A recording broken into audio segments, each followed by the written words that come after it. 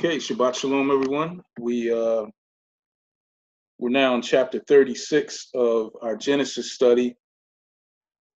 In 35 into 35, we see Esau and Jacob together once again after they, were separated. They come back together, and then Isaac dies. They come and they're together. And now, as we move forward, to follow the life of Jacob and then his sons, we stop, and Genesis 36 gives us the line of Esau, and what we're going to see here is the development of the perennial enemies to Israel to the rest of the Tanakh. So very important that we pay close attention to these names and try to cross-reference them and just add in what you know or what you see as far as scripture is concerned, because we want to clearly look at all of the things that are being said here in Yahuah, just showing us all of these names, all of these chiefs, the sons, the kingdoms of Edom. So we want to look at them and get full clarity. So we can do, let's do about 7 verses at a time. Anyone want to read? Take the first 7 verses. Some of these names are hard, so don't worry about them. Just say what you see.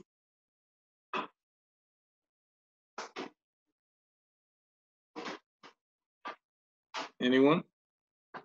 I'll read. I'll read. Okay, JP. I just want to make sure. 36, right? You said the first 10 verses? How many verses? Yeah, first 7 or 8. Do the first 8. Okay. It says, now these are the generations of Esau, who is Edom. Esau took his wives of the daughters of Canaan, Adah, the daughter of Elan, the Hittite, and Aholai Bama, the daughter of Anah, the daughter of Zibeon, the Hivite, and Beshemath, Ishmael's daughter, sister of Nebajoth. And Adah bare to Esau Eliphaz, and Beshemath bare Reuel, and Aholibamah bare Jeush, and Jalam and Korah. These are the sons of Esau, which were born unto him in the land of Canaan. And Esau took his wives and his sons and his daughters and all the persons of his house and his cattle and all his beasts and all his substance which he had got in the land of Canaan, and went into the country from the face of his brother Jacob. For their riches were more than that they might dwell together, and the land wherein they were strangers could not bear them because of their cattle. Thus dwelt Esau in Mount Seir. Esau is Edom. What you see there with all these names? Well, I think I was reading it through last night, and it was interesting that, we get to, I want to say, let me see, 20, might be like 25, 26. My wife had them down better than me. 26:34. And it says, and Esau was 40 years old when he took to wife Judith, the daughter of Bered the Hittite, and Beshemath, the daughter of Elan the Hittite. And so I seen that, but she wasn't in the generation. So I said, well, maybe Judith, the only thing I can say is that she didn't have no babies from Esau. Maybe that was the case, And so so I was just trying to go back on the wives that we had seen in scripture. Right. And Judith isn't mentioned in there, but she's mentioned.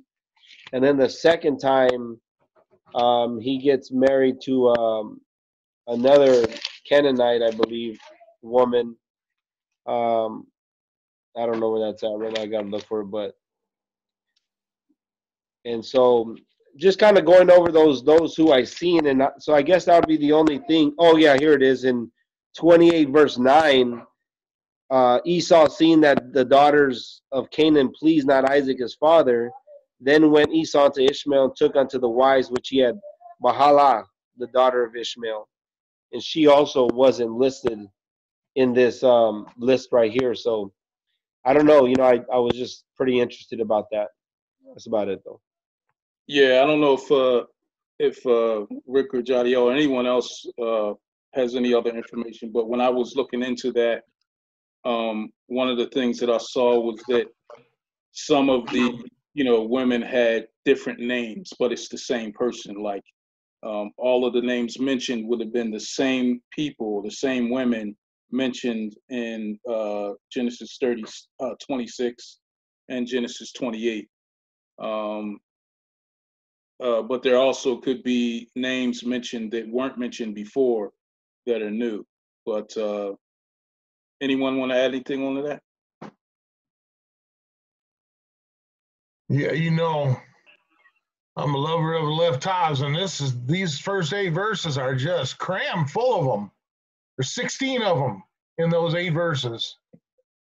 And it's basically, now, I hear it said out here in this world that the Esau is the white man, right? Isn't that kind of what their claim is, that he's not part of the tribes and all that stuff? Right. Okay, well, I just want us to keep that in mind when we're looking at that, because this is part of the line of the chosen people. And these Aleph Tavs are very important because they're over every single aspect of Esau and his kingdom, his people, his everybody that's involved with him, basically all his women, all his daughters, all of his, everything that's speaking, every name here that I see, every one of them is a covenant that Yahuah has made. He's given to Esau all of this great wealth that and Esau, his Edom it was said twice there. The very first verse and the 8th verse that you read, it started the same way and it ended the same way. So it's telling us, this is all included in this. So I don't understand how they try to disconnect and say, that they're like some kind of plague or something in the realm of the Yasharalites or the people, the Hebrews, where I see this as part of the line. This is part of the chain of the seed that's carrying on, right? Am I right in that assessment? Is that why all this Aleph Tav, or the covenant signs, are on everything that has to do with Esau? Well, I think part of it is because Yahuah did promise that Esau would be a great nation as well. I'm not sure. So that's a covenant he made, basically, a covenant agreement he made with him. Right, as far as the chosen line, but definitely not the way some of these brothers on the corner are screaming out who Edom is, who Esau is. But as far as the names, I'm going to go into some of the meanings of these names in a second. But Jadiel raised your hand when we were talking about the daughters being different, the names being different. Were you wanted to add something to that? Well, I was gonna focus on how the daughters being different nations of a different nation. I'm not sure if it's from chapter 28, but I know it's in a previous chapter where when he married the Canaanite women, Isaac wasn't happy with it. Right. It says that he was displeased. So he tried to please his father, and he married an Ishmaelite woman. So there has to be some type of understanding that the line of Ishmael is more acceptable than the Canaanite line, than the Canaanite woman. So, like, he was showing the difference between the Ishmaelite woman and the Canaanite woman, and how one of the downfalls of Esau's line is mixing with other nations. And I think that's one of the elements that we need to take from what Esau is doing. He's providing a characteristic of combining himself with other nations and trying to look a certain way by appeasing looking the right way as well. So that's why with the Ishmaelites, and also the Ishmaelites are of the line of Shem. Right. When you look at the genealogy, the Ishmaelites is from the line of Shem, while Canaan is from the line of Ham. So you have those two different lines that are not supposed to mix, so to speak. Yeah, absolutely. That kind of leads right into what I was gonna pull out, because you brought out the fact that it displeased Isaac and Rebekah, and because the thought was, first of all, Yah said stay away from him. Secondly, they thought that this would lead him away from the Yah of his forefathers, their customs, their ways, and I think that it's purposeful that it's mentioned. But remember, this is Esau. Esau is a picture of the flesh, the things that he goes after, the things that he desires. He gave up his birthright for stew. We look at, it says in verse 1, now these are the generations, the Toledoth, the family history of Esau, who is Edom. Edom means literally red, and that came from Genesis 25:30, where they called him red because of the stew that he sold his birthright for. So he's going after satisfying the flesh. He's going after whatever looks right, or like Johnny L just said, appears to be right, appears to be in a good way versus what Yah says do. And it's definitely a picture of the flesh. But let me look at verse 2 and 3. I wanted to look at some of these names. Verse 2 says, Esau took his wives of the daughters of Canaan. Adah, which means ornament. The daughter of Elon. Elon, the Hittite. Elon means tabernacle. The tabernacle tree is where we get pistachios from. I found that to be interesting, the tabernacle tree. So Elon means tabernacle. Elon was a Hittite. Now the Hittites, if we go to 2 Kings, let me pull it up here.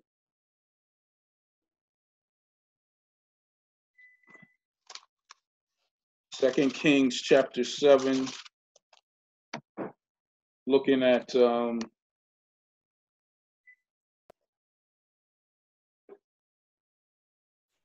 He comes from the line of Heth. right, it says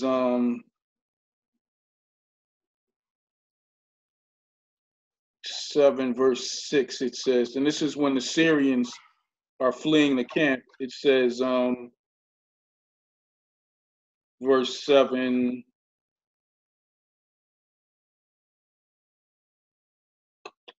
therefore they arose. Speaking of, this is when the Egyptians were attacking the Syrians. It says, therefore they arose and fled at twilight and left the camp, their tents, their horses, and their donkeys, and they fled for their lives. And these lepers came to the outskirts of the camp. They went into one tent and ate and drank and carried from it silver and gold, clothing, and went and hid. Then they came back and entered another tent and carried some. I don't think this is the passage I was looking for. This is not the passage I was looking for. Sorry about that. Let me see. The son of Canaan and probably an Esther of the Hittites.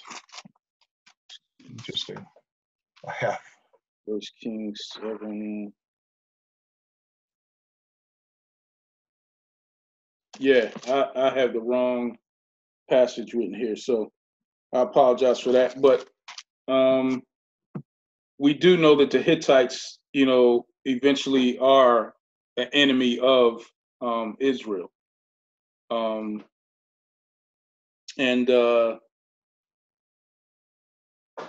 if we continue on, it says, and Aholabama,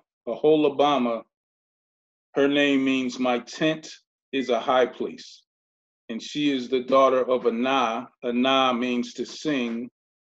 And the daughter of Zibeon. Zibeon, the Hivite, his name means hyena. So his name means hyena. So I'm going to look for this passage that I was trying to find to bring out the Hittites, but I see Brian and Emeka have their hands raised. Emeka, you can go.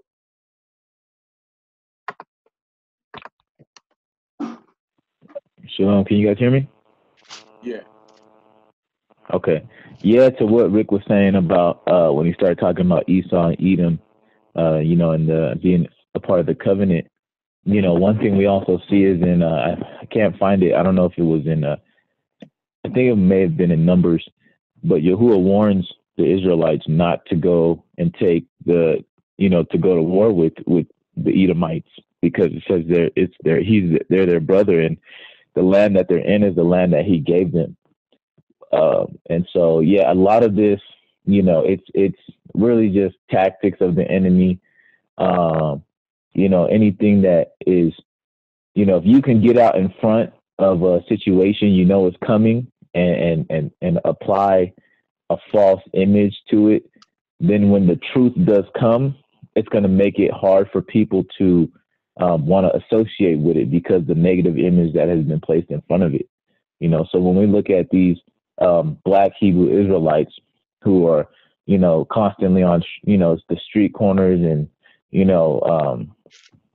places out in the streets, yelling and screaming and this and that, and saying Esau is the white man, number one, that's a very false statement, which later on, as we read this chapter, I'll prove why it's a false statement. And then number two, overall, the gospel message is for everybody. And Romans chapter 5, I think, is one of the chapters that, clearly specifies that because the sin of Adam, every man from then, basically has sinned, and it has received the consequence of Adam's sin, which is death. And so through the righteousness of Yahusha, we all can be redeemed, those that descend from Adam. So in general, all the talking they do is just bad counseling, bad teaching, bad elders, who did not understand what the gospel message is all about, and so this image they have portrayed, it's very likely that there are some that are, in covenant with Hasatan, or in covenant with the enemy, and they want to corrupt the image of the Israelites. That way, now when the true people are coming forth, those that are converting back to the ways of Yahuwah, whether it be of the bloodline or of, the other nations, that them just saying, oh, this is what I represent, I acknowledge myself as an Israelite, they automatically get connected with a negative image, and it shooes people away. And so, it's just uninformed individuals who do not know the complete truth, and so, like I said, it's just false doctrine all the way around, and we see it, from Yahuwah saying that the Edomites, are your brother, and the land they have is the land that I gave them. And so, I just wanted to add that to what you were saying. Yeah, no, well said, man. I think you're right on point with that. It's a distraction, it's a distraction, and it also brings a false name to those who are truly following him, so we got to be definitely careful of that. So I apologize. So I was in the right chapter. I read the wrong verse. So it was verse 6, and I read verse 7. So speaking of the Hittites now, because remember, this genealogy is introducing all of the enemies that are against Yah's people. So when we looked at 2 Kings verse 7, we wanted to be looking at verse 6, and it says, for Yahuwah had caused the army of Syrians to hear the noise of chariots and the noise of horses, the noise of a great army. And they said to one another, look, the king of Israel has hired against us the kings of the Hittites and the kings of the Egyptians to attack us. So right here we see the fruition of what I was speaking of earlier. The Hittites are now attacking Yah's people. So apologize, read the wrong verse. All right, so Brother Brian and then Brother Don.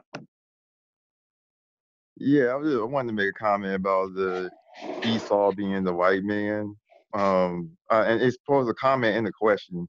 In Genesis 25:25, it says Esau is described as being ruddy. When you look it up in the Hebrew, which means he describes as being red. When you look up the Hebrew, it means ruddy. And what's interesting is Adam is also described as being ruddy as well. So my question is, like, from my understanding, ruddy is a person of color. And so is that correct? Or is, because they claim that Esau is the white man, so it's.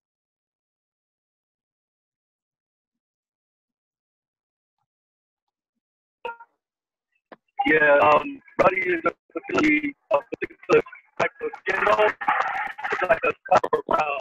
It's like a brown, it's not a general, just a person that's, brown. It's a specific type of brown. David was also described as ruddy, having like a copper tone brown skin. Yeah, so it's not necessarily like, and Esau, when he was born, it says that his hair was red. There wasn't no emphasis on his skin. It was saying that he was covered with a red hair like a garment. So that was what was red on Esau. But they apply it to the skin, which that's not what the scripture reveals, Oh, okay, yeah. I was just wondering about that because it's interesting to see where the lineage goes into as far as like later on. Because I know Esau mingles himself with different nations and things and things like that. So I was just like, yeah. When people say that, it's like, well, show me the proof of like when I guess in the scripture we'll find out eventually, like where did Esau seed or his lineage get into the white man, so to speak. So that's all I want. I just wanted to make that comment. That's it. Yeah. Well, Jadiel pulled out the fact that he was ruddy at birth, and that the Hebrew name Esau actually sounds like the same word for hairy. So he talked about his hair. Esau also means hairy. Edom came from 25 verse 30, chapter 25 verse 30, where he took the stew and gave up his birthright. The stew was red. So just capping on top of what Jadiel was saying as well. But brother. Well, yeah, because I do understand. Yeah, they the reason why those Hebrew Israelites say that is because it says in scripture that Yah hated Esau and loved Jacob, and so they use that as a point of contention and things like that. But so it's I don't know. I thought it said it in Genesis, but I know it says that in Malachi. Uh, yeah, Malachi chapter 1, verse 3, where it says, Yah, I loved Esau. I mean, I loved Jacob, but hated Esau. So Romans as well. It's interesting. It's interesting that those 11 tiles are there, according to what Rick is saying, because in Scripture it does say that Yah hated Esau. But I guess it's when you look at the what it means to be an Israelite, it's basically, I think it's more of an individual basis. It's like just because you're of a certain line, if you accept Yahuah, then you become a new creature in Yahusha, and those old things are passed away. So, but yeah, that's all I want to say. But I also think it fits their narrative too, and then the whole idea of the hating, simply not paying him attention, or that the things that he does don't represent him. Jacob did follow him, so he loved him. Go ahead, Josh. Yeah, and that's also like a lot of times they would reference like a whole group of individuals by their father. You know, just like how when he would address Israel, a lot of times he would call them Jacob. He would literally call them by the name of their father. So it's not necessarily emphasizing the hatred all the way to the actual father of Esau, but the people that stem from his line, Right. especially when it's talking prophetically. So when it says Esau hated later on in the context of Malachi, it talks about the wickedness, like the abundance of wickedness that the Edomites were actually doing at that time. So that connects with what Rod was saying about the Hittites. And the Hittites were doing, like their sins were reaching into the heavens. So we see, like what Brian said, that you become a new creature by faith. So we see that one of the most righteous and loyal soldiers was the Hittite. The one that David killed was the Hittite. Uriah was the Hittite. You know, so it's like he was one of the most loyal and wanted to die with his brothers, and he wasn't even an Israelite. Right. Those were his brothers because he was definitely grafted in because he was in the army of Israel. So, like what Brian said, I see everybody kind of put pieces together. Brian said any nation to be grafted in. When he's addressing Esau, he was particularly talking about what that nation as a whole was doing, not the individuals that were choosing to follow God at the time. There's many different people who did choose from the line of Esau, specifically Caleb, to join Israel. I'm backing up. Yeah, I was just getting ready to say Caleb. But great point. It's the ways in which they carry out their actions, the ways in which they live. Those ways are hated. You know, the ways of Jacob, Abraham, Yitzhak are loved by Yah. So let's also keep that in mind, because those passages are always and most presently taken out of context as well. So Brother Don, and then Joyful Songs. Yes, I was about to ask the same question that Brother Brian was asking. Was it a bloodline of what are there albinos, albino babies, and they tried to say they were white, but they're albinos. Their bloodline because their skin was whiter. They're still from the Hebrews. Is that the same with Esau? Not that I know of. Have you heard of the albino babies? Not sure about I that. understand what you're saying about albino, but I don't know that the scripture speaks of that in any way about the color skin being albino or white or washed or any of that kind of tone, you know? Okay. So I don't know that those would connect in any way. I think this white man doctrine is basically something that's been put out there to try to bring division, you know, Okay. in some sense, to bring hate that, you know, hey, Yahuah hates white men, you know, like you guys have been saying, it's not the skin color, it's the heart of the person, you know, that kind of thing. But as far as this, what I'm seeing, I don't see that it describes them in any kind of tone like that, other than bronze skin in some ways, you know. So that's that. You're still kind of some kind of tone there. I don't know. I don't know if you can call my skin bronze in any way. I don't know. You know. But yeah, again, I think it also fits the narrative of what they're portraying, because it's one thing to call the people back to understand who they are, you know, under Yah. It's a whole nother thing to create a narrative where American slavery, you know, is the Israelites, and the white man is Edom, and that's who you'll now be taking over. They'll be serving you, and you know, that whole construct is flawed. So, you know, take it like a grain of salt. Praise Yah. Yeah, I think you put that understanding putting it out, because I've heard that before, and you can't believe any doctrine. You know, like they said, the Jews, the Gentiles, and the Hebrews all shall be saved if you come to Yah and you believe. You know, it's not a color of skin. But I was just wondering, when I heard they said Esau was red, I was wondering about that came behind. I've heard someone say about the albino baby. So thanks for the understanding. That's what Yah wants us to do to get the understanding, and that just opened my You know, understanding up there. no, absolutely. You know, there's a lot of brothers or copper tone brothers with red hair. Malcolm X had red hair. He had red hair. He was actually called, his nickname was something red. Detroit Red. Detroit Red. Detroit Red. Right. Because his hair and his beard, his hair was red, but he wasn't an albino. Right. It's just, you know. Oh, Jadiel, if you turn off your video, I think you might come in better. Okay, let me. Can you hear me better? Yeah. Go ahead. Yeah, much better. Yeah.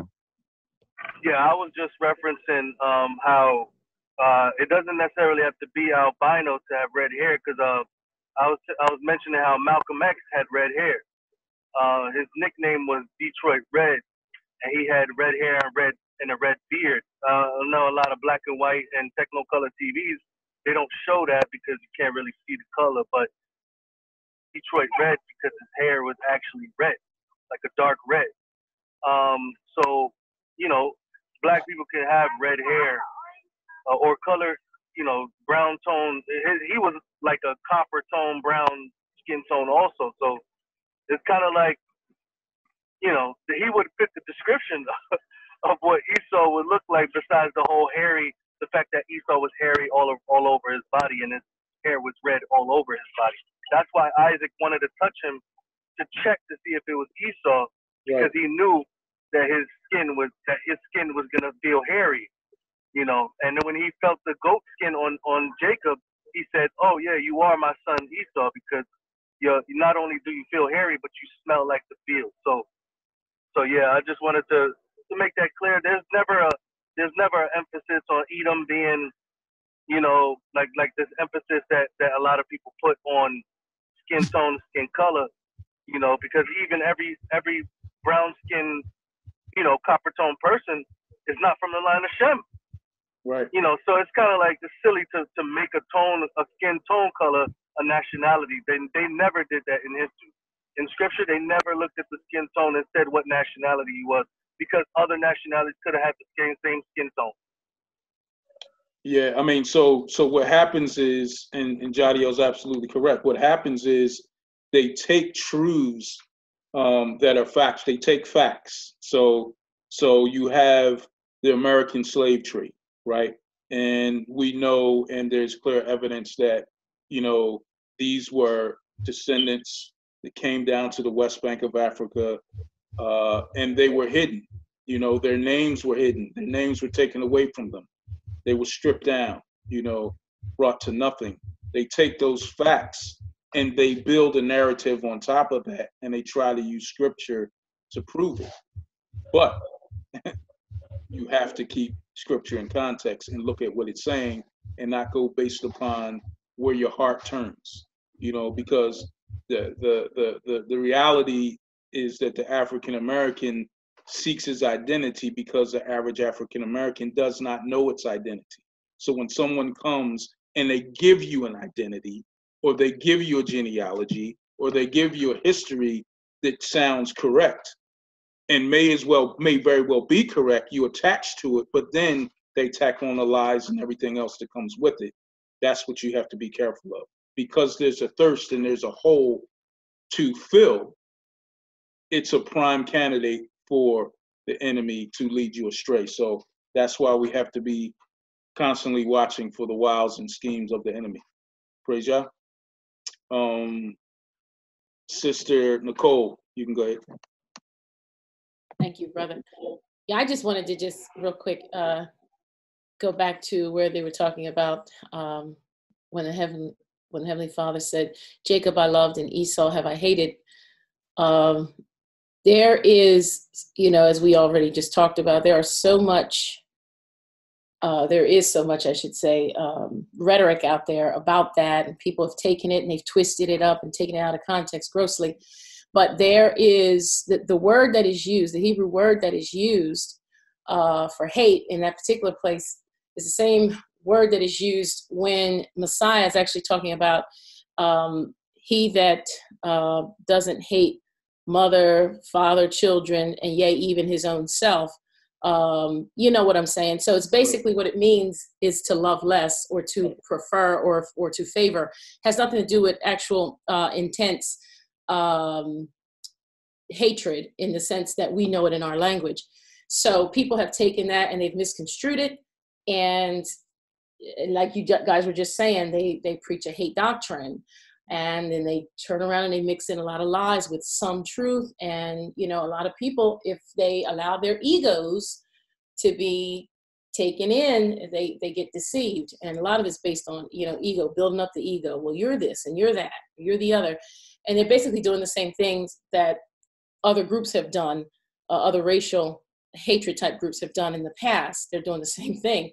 So that hatred thing, I just wanted to clarify that. That's, Yeshua used the word hate, but it wasn't in the context that some of these groups are saying. So I just want to clarify. That was all.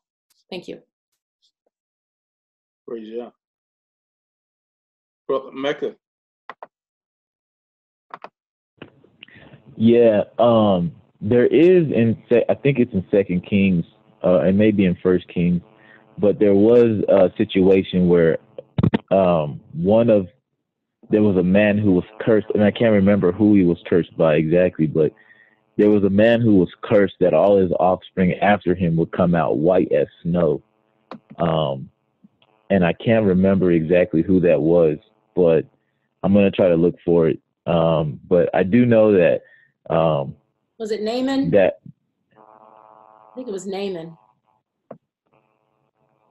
Maybe it might have been. I can't remember exactly who it was or who cursed who, but I do remember that it took place in somewhere in Kings. Yeah. That it happened.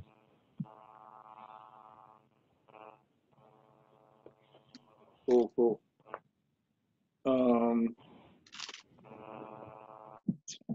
Yeah. You know, that one's another one that's used a lot out of context. I just want to add that in. Naaman. Yeah. A lot of groups have used that. Racially motivated groups have used that to say that white people were cursed or they were turned to white because of this man, and it doesn't add up. It doesn't make any sense at all. It's taken grossly out of context, and people have fell for it, unfortunately. But yeah, they do use that as well. Absolutely. Go ahead, John. Yeah, no, I just real quick wanted to say it's like a backwards Mormon idea. Because the Mormons teach that we're black because when we were spirit beings, we didn't believe, so we turned black. We rebelled. And now you have the opposite. Now black groups are teaching that white people were made in labs or that they were cursed or, you know, likewise. Because the Ashkenazi Jews teach in the Talmud that when Ham was cursed, his nose became wide and his skin became dark. So we got to stop the cycle. Like, forget about what they're doing. Let's not reciprocate foolishness. Let's just teach the truth, you know. Right. And the truth reveals. You know, everything gets revealed, you know, the more we expose the truth. And we don't have to state claim. Like there is a natural, you know, desire, you know, all right, I'll use myself as an example. You know, when I trace my bloodline, you know, back to Togo, it was very liberating for me within the confines of this human body I have. To know where my family came from, you know, to know that I was from Togo, you know, and to meet, you know, other people from Togo, and for them to tell me about the land and to tell me that there are still villages there where, you know, the Hebrew culture still resides. You know, it was satisfying and even gratifying to me to know that, because I didn't, you know, I know my family goes beyond, you know, Philly.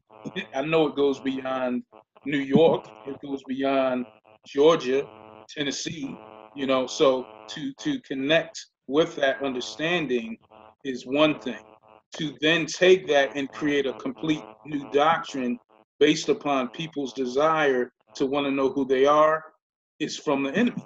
And I think we have to be very careful as we look to get these questions answers that they reside in us, for them to take us down a false faith, a false religion, a false understanding, and base our faith on scripture alone. So there's a difference.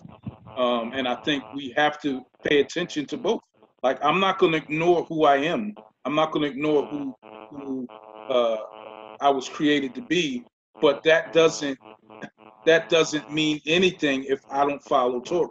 It doesn't mean anything if I don't keep his laws, statutes, and precepts. It doesn't mean anything if I don't love my brothers and sisters. So, you know, all of those that followed him followed Torah.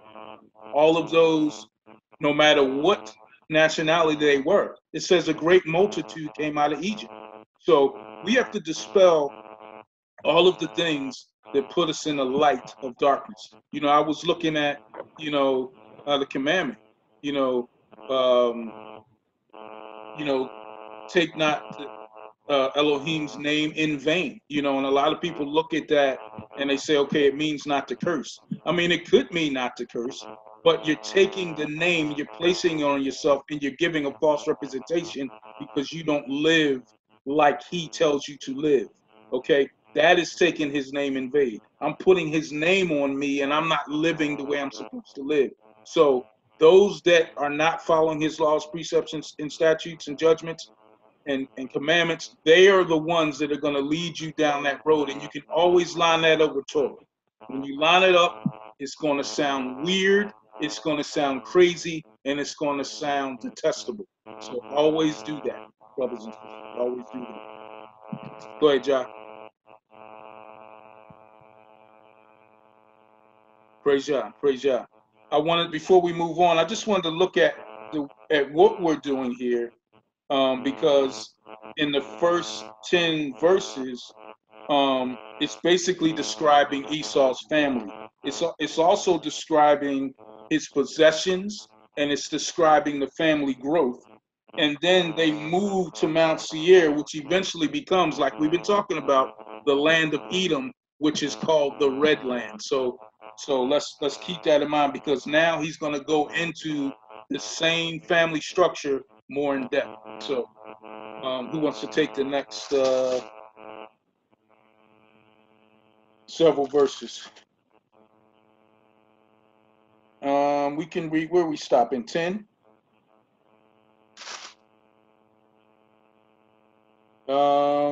Let's read to verse 20. I stopped at 8. We stopped at 8. Oh, yeah. All right. Pick up from 9. Read to verse 19.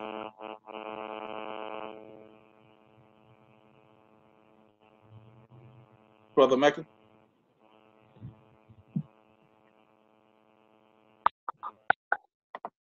Oh, okay. Who wants to read that?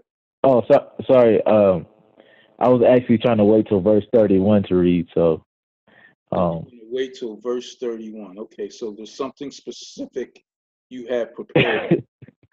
Yes, sir. Verse 31. Praise Yah. Can't wait. Come on, y'all. Somebody take the next 10 verses, verse 9 to verse 19. Let's get engaged here. I'll read. Thanks, Brian. Okay, verse 9 to verse 19. Okay, so and it was so that when he had turned his back to go from Samuel, Yah gave him another heart, and all those signs came to pass that day. What are you reading, man? Oh, I'm sorry. Let me oh man, I was reading. Okay, let me go back to. I was in a different book that I was talking about. Oh, let me go. Okay, I did that earlier. You're gonna take us into a whole new study, man. Yeah, I did that earlier. I was in the right book though, and I read, I think, the verse before. But we developed a whole thing here. But you don't have to follow your elder, man. Yeah, we're in chapter 36, right? Chapter 36, verse 9. Yeah. Okay. And okay, and these are the generations of Esau, the father of the Edomites in Mount Seir. These are the names of Esau's sons: Eliphaz, the son of Adah, the wife of Esau; Ruel, the son of Bashema, Bashema, the wife of Esau. And the sons of Eliphaz were Taman, Omar, Zabio, and Gaim, and Kenaz. And Timnah was concubine to Eliphaz, Esau's son, and she bare to Eliphaz Amalek. These were the sons of Adah, Esau's wife. And these are the sons of Ruel, Nahath, and Zerah, Shammah, and Mizah. These were the sons of Bashemath, Esau's wife.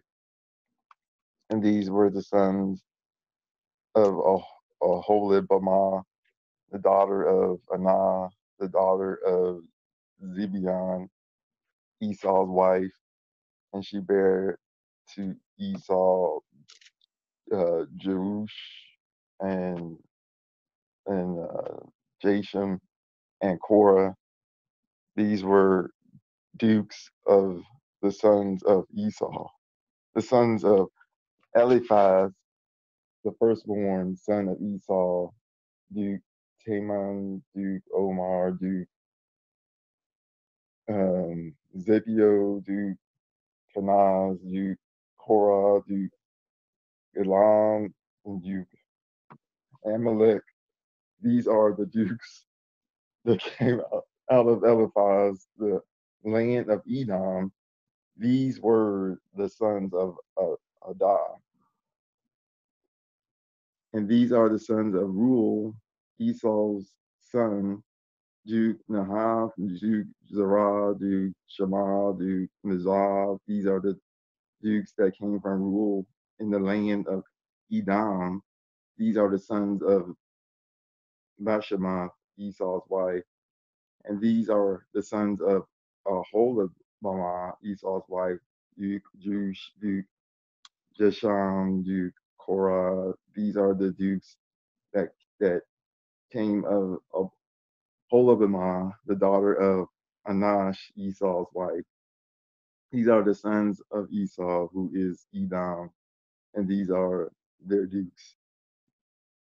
And yeah, I don't really see anything interesting there, but we hear this is the first time I heard Duke in Genesis here, which I'm not really sure what that means. Yeah. I haven't had to look at that up, but yeah, I don't really have anything. I know, yeah, it's interesting that as you read further to trace these names, like you always say, Rod, to remember these names, because they do come as they come up in the future and stuff. But yeah, I don't have anything for now.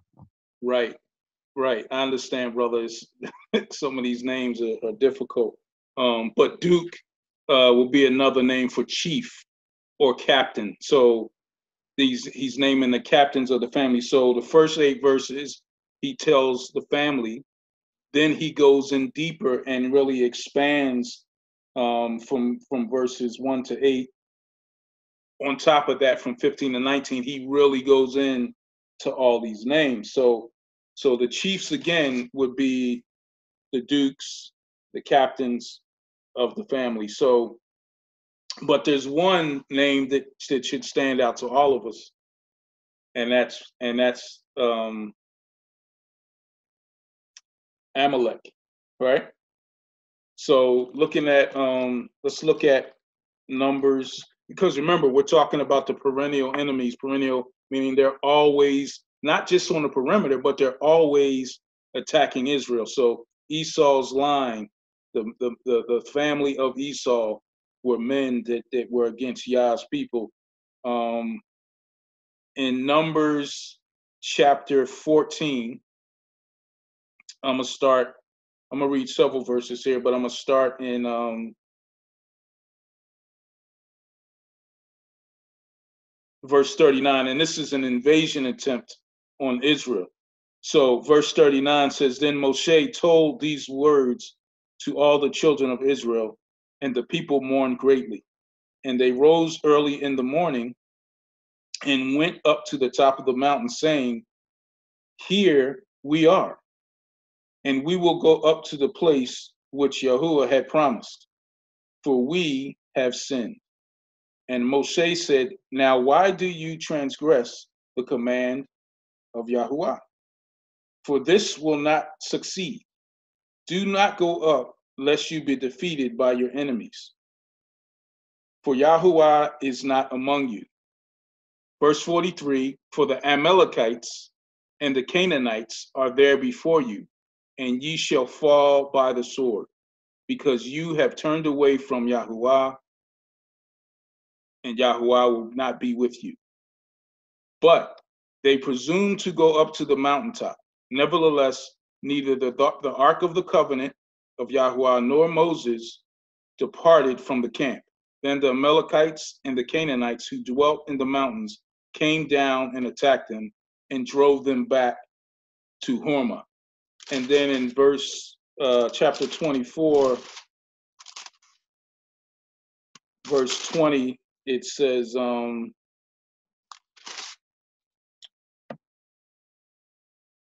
he looked on Amalek, and he took up his oracle and said, Amalek was first among the nations, but shall be last until he perishes.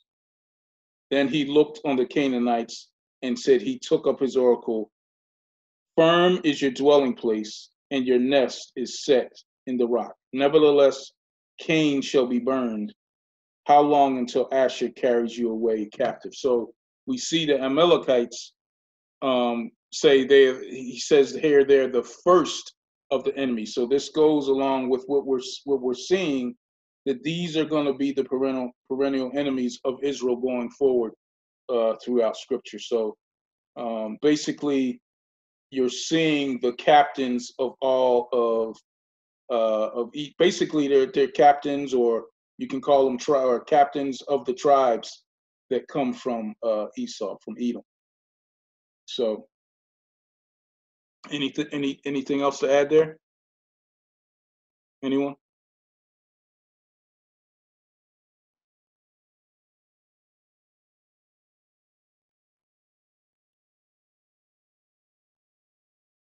All right, let's move on. Let's take the next several verses from verse 20. Let's go to verse 30. Verse 20 to verse 30.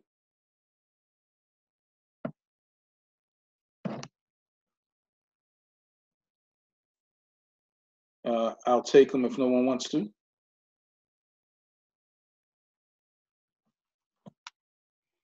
All right. These are the sons of Seir, the Horite, who inhabited the land: Lotan, Shabal, Zibeon, Anah, Dishan, Ezer, and Dishan. So we have a Dishan and a Dishan. Okay.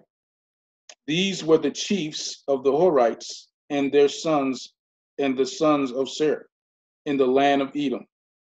And the sons of Lotan were Hori and Hema. Lotan's sister was Timah. These were the sons of Shobal: Alvin, Manahath, Ebal, Shepho, and Anam. These were the sons of Zibeon, both Ajah and Anah. This was the Anah who found the water in the wilderness as he pastured the donkeys of his father Zibeon. These were the children of Anah, Dishan, and Aholabama, the daughter of Anah.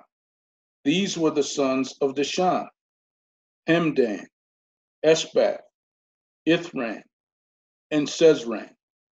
These were the sons of Ezer: Bilhan, Zavan, and Akan. These were the sons of Dishan, Uz, and Aran.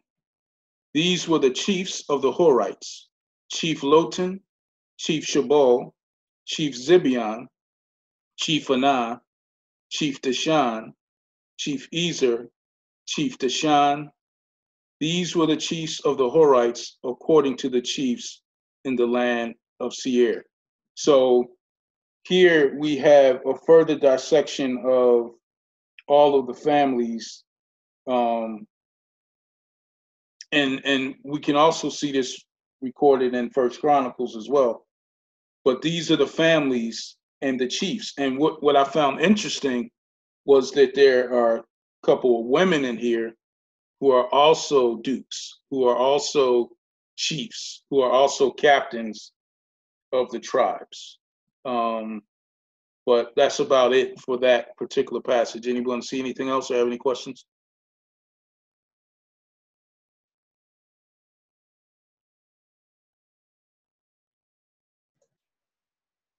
I'm following along as you're reading these things, and I'm seeing like the meanings. I'm putting it up there at the lexicon as you're reading this, and the actual meanings of these names that you're flowing with.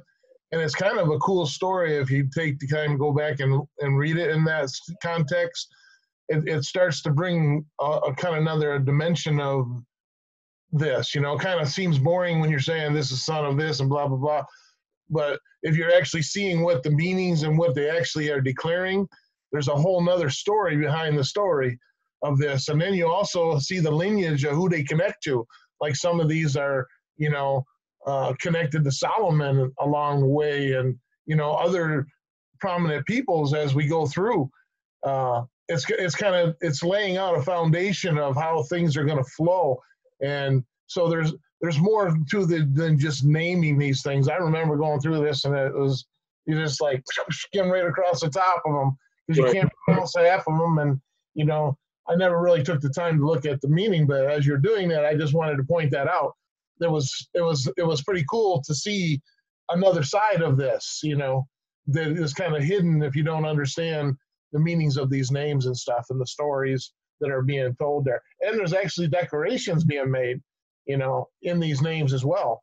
So this is a little thing I thought I'd add in there just to maybe add a little more flavor to this.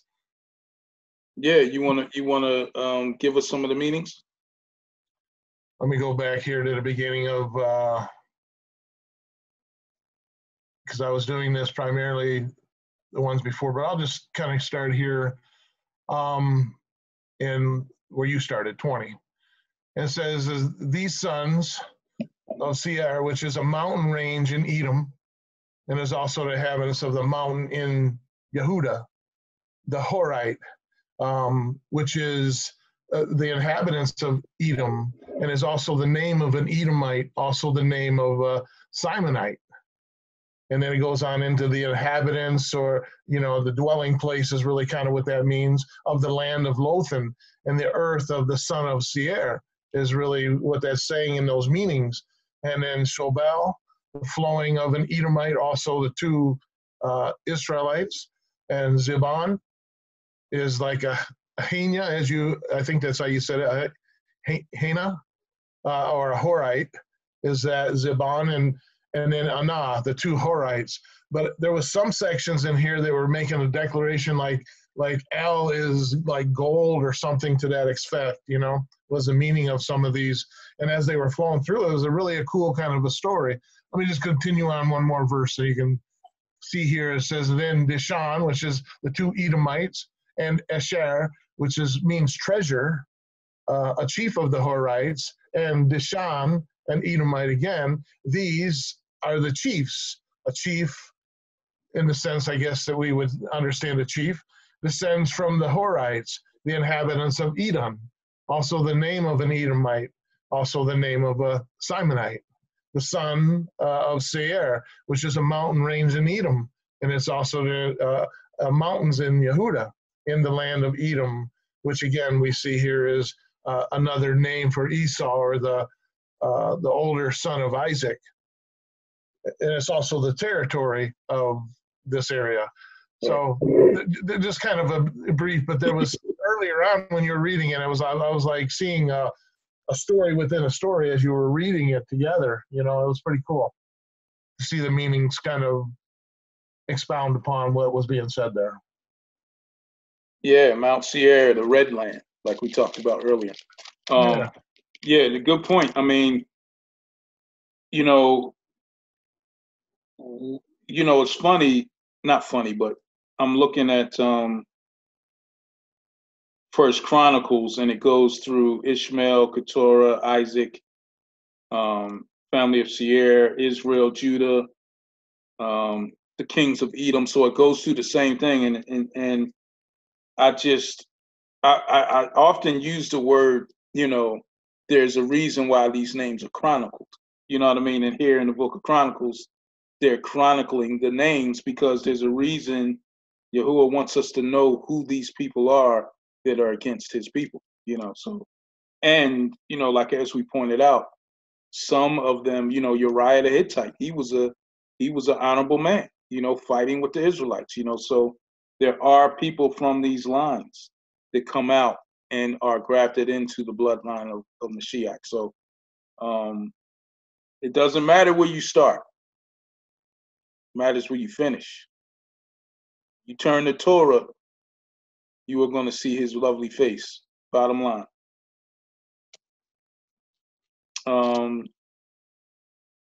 So, as we look at the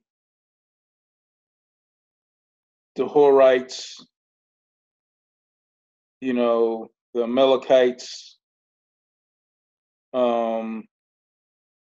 these family histories all intermingled with Esau, and this is the exact opposite of what Yahuwah wanted him to do. So it continues.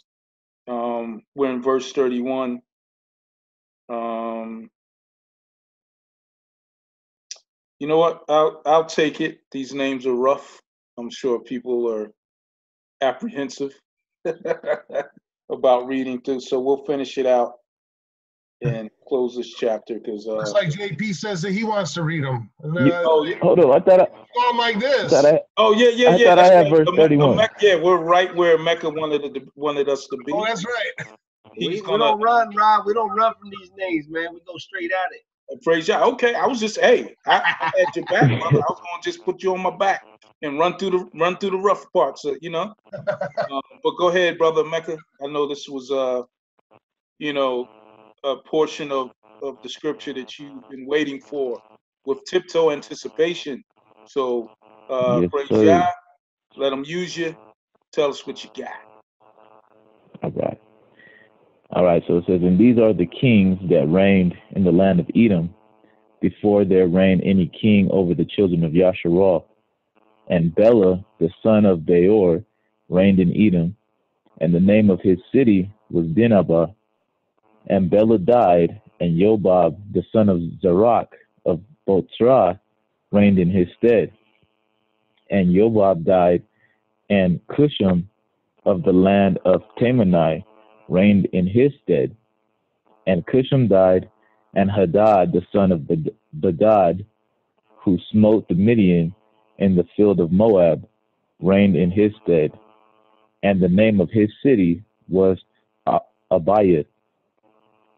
And Hadad died, and Samlah of Masrekah reigned in his stead. And Samlah died, and Shaul of Rechabath by the river reigned in his stead. And Shaul died, and Baal Hanan, the son of Akbor, reigned in his stead. And Baal Hanan, the son of Akbor, died, and Hadar reigned in his stead. And the name of his city was Pau. And his woman's name was Mahet Tabal, the daughter of Matred, the daughter of Mezahab.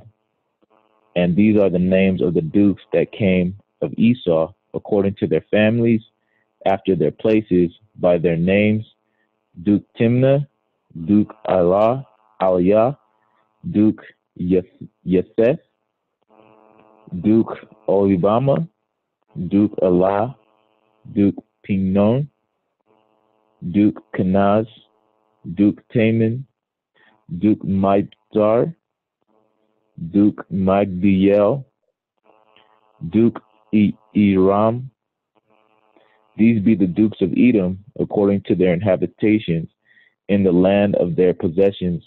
He is Esau, the father of the Edomites. Kanaz. Interesting.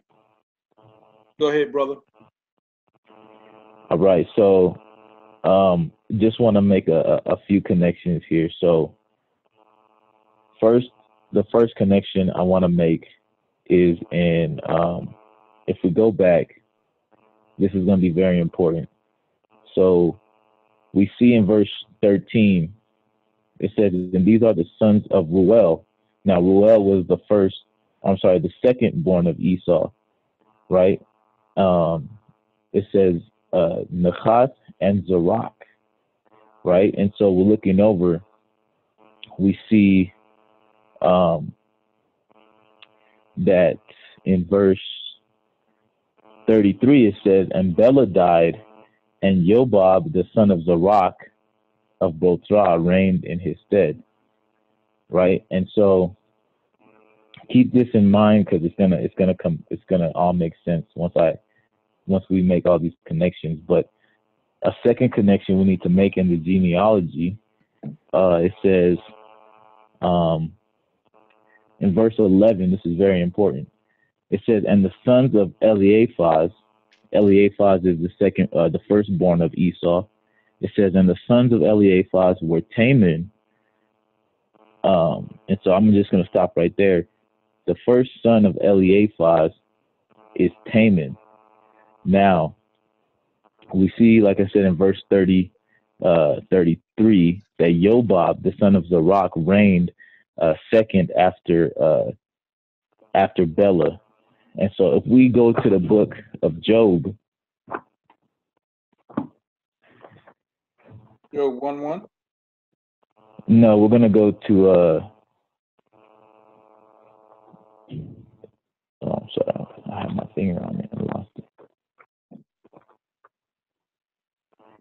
If we go to the book of Job, and we start at first in Job 15, Job chapter 15.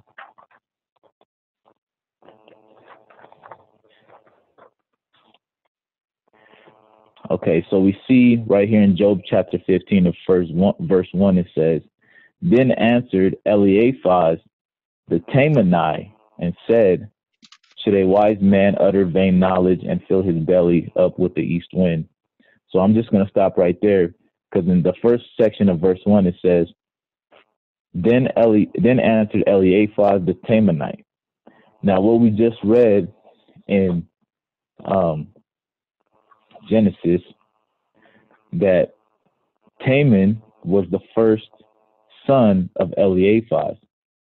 So Elephaz is the companion of Job, who is there to comfort him during his time of mourning after he lost his family. So this same Jobab that we're reading, in verse 33 is actually Job. It's not somebody else different. It's just Jobab. Job is short for Jobab. So Job is actually an Edomite. He's actually from the descendancy of Esau. And one of the reasons why I brought that out is because we see, going back to what Rick was talking about earlier, there's two things I want to bring out. In verse 30 of chapter 30. So Job chapter 30, verse 30, he says, Job says, my skin is black upon me, and my bones are burned with heat. So we see Job give a description of himself here. And he says, my skin is black upon me. And this is the same Job who is actually an Edomite, claiming that his skin is black upon him. So we're getting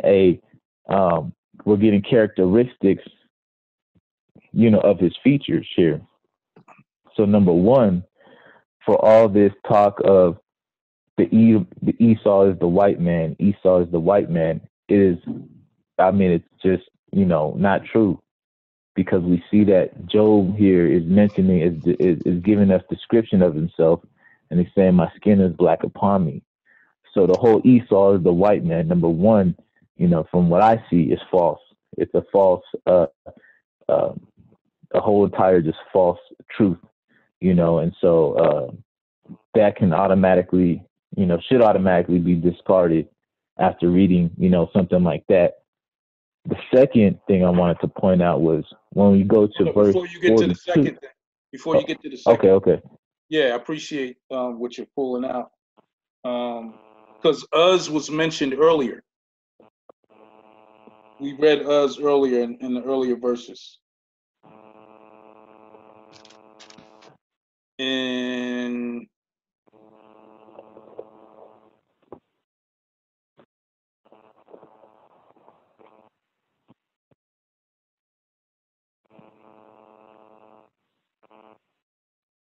I don't remember where it was, but it's in this chapter. So I'm with you, brother. I'm with you. All right, second point. Okay. Second point. We see here in chapter 42 of Job, after Job comes to, an understanding of who Yahuwah is, his real strength, his knowledge, his wisdom, he goes into kind of a level of, understanding and repenting of, things that he would have, said that may have offended Yahuwah. But we see in verse 7 of 42, though, check this out. It says, and it was so that after Yahuwah had spoken these words unto Job, Yahuwah said to Eliphaz the Temanite, my wrath is kindled against you and against your two friends, for you have spoken of me the things, you have not spoken of me the things that is right, as my servant Job has. Therefore, take unto you now 7 bullocks and 7 rams, and go to my servant Job, and offer up for yourselves a burnt offering. And my servant Job shall pray for you, for I will accept, for him will I accept, lest I deal with you after your folly, in that you have not spoken of me the things which is right, like my servant Job. And then it says, so Eliphaz the Temanite, and Bildad the Shuhite, and Saphor the Namathai went and did according as Yahuwah commanded them. Yahuwah also accepted Job. And so, and then it says, and Yahuwah turned the captivity of Job when he prayed for his friends. Also, Yahuwah gave Job twice as much as he had before. And so we see here that you can say, oh, Yahuwah hates the Edomites, Yahuwah hates Esau, Yaakov have I loved, Esau have I hated. But even Yahuwah is still telling the Edomites here, listen, go to my servant Job with these things and go have him make an atonement for you, because you have spoken evil of me, or you've spoken things that aren't right of me. So even he is showing mercy here to those that are of the lineage of Esau, the Edomites. And so it's just the whole notion of what they're trying to preach is taken way out of context. And not only do they have the first half of it wrong, where they're claiming a race to be people that technically, according to the lineage we see, is not lined up scripturally correct. But then the whole aspect of thinking that the Edomites or Esau, the descendants of Esau, cannot attain salvation is completely just nonsense and bogus. So those are just a few points I wanted to make. Nah, brother, I really appreciate that. I'm definitely edified. I definitely learned something new today. You can't kind of bring that kind of wisdom and not have your picture showing, though. Yeah, I knew that the Book of Job was a contemporary book of Genesis. I knew that they happened at the same time. But that's actually the first time I saw that. And you didn't run shy on your connections. You brought forth Eliphaz, Taman, you know what I mean, the Tamanite. You made it clear. So very, very good, brother. Very, very good. And you had a point. You know, you answered the question pertaining to the Edomites, pertaining to false teachings. So praise y'all, brother. Good job. Great job. Yeah. Sister Linda. Yes, can you hear me? Yes. Okay, because my computer has been going in and out.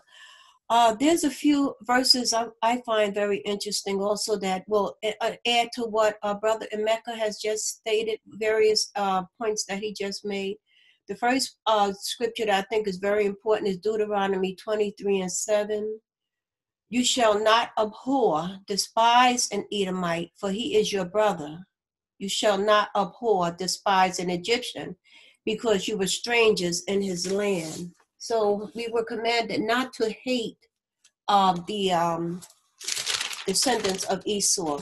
Now, secondly, there is a prophecy in Obadiah 1, first chapter, pertaining to the Edomites because of the violence that they committed against Jacob, their brother, and stating, well, you can read that later. I don't want to go too much into it, but how they betrayed Jacob at a much later time. Or some say that this is a prophecy for the end times. But more significant than anything, scripture that resonated in my ruach as I was listening to you guys minister is Yasharal, Isaiah, the 63rd chapter, that I really feel should take some pondering, some meditation from each and every one of us in our spare time.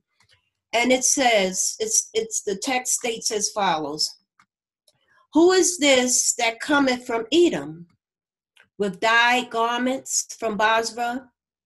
This that is glorious in his apparel, traveling in the greatness of his strength. I that speak in righteousness, mighty to save. Wherefore art thou red in thy apparel, and thy garments like him that treadeth in the wine fat? I have trodden the winepress alone, and of the people there was none with me. For I will tread them in my anger and trample them in my fury, and their blood shall be sprinkled upon my garments, and I will stain all my raiment. For the day of vengeance is in mine heart, and the year of my redeemed is come. And it goes on. And one more verse. And I looked, and there was none to help, and I wondered that there was none to uphold. Therefore my own arm brought salvation unto me, and my fury, it upheld me. Praise Yah. Praise Yah.